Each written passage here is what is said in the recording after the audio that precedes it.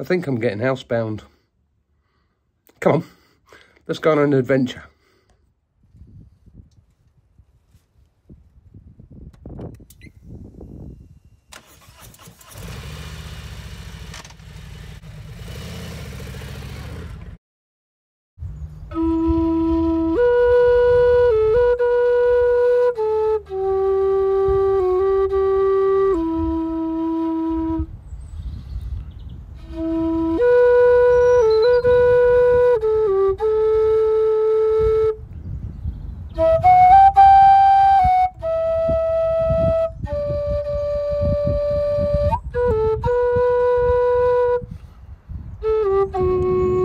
I'm standing in the depression of a Neolithic ancient flint mine, and we can actually go inside one. So what I'm going to do is I'm going to take you down into the ground and into the tunnels of the place where people used to come and mine flint 4,500 years ago.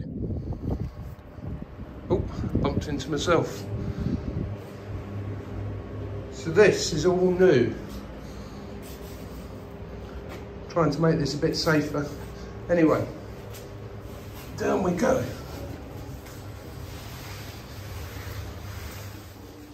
What you've got to remember is they didn't have a JCB back in the day.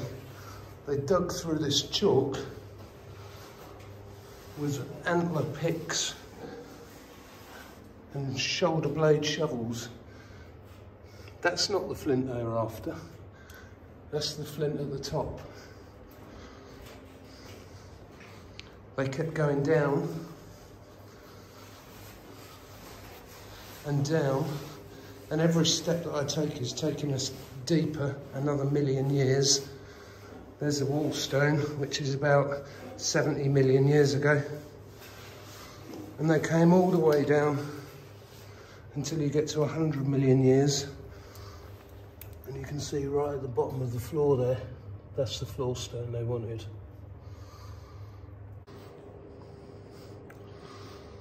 Well, these places always get you inside in your belly because we're in a very, very ancient space. And once they got the flint off the floor, they had to start mining. They mined galleries to get more flint. So I'm going to take you inside one of those galleries so you can actually see the working environment.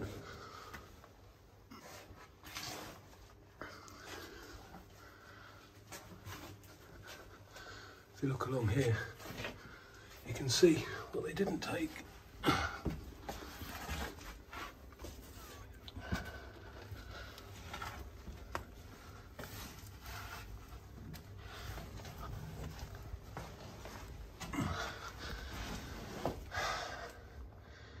I told you I'd bring you on some adventures. You're in a Neolithic ancient chamber.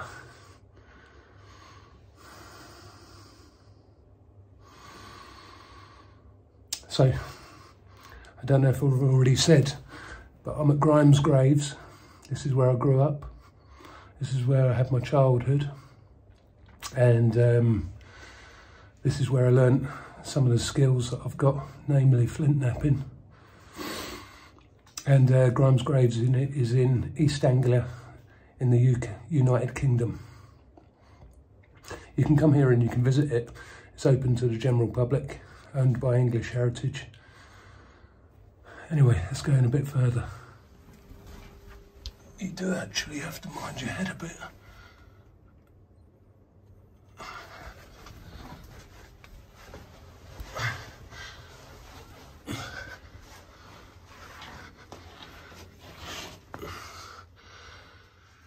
Imagine going through there and dragging the raw materials out.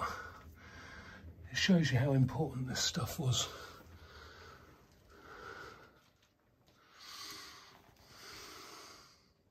Anyway, hopefully now you know a little bit more about me, where I come from, and why I do what I do. So thanks for watching.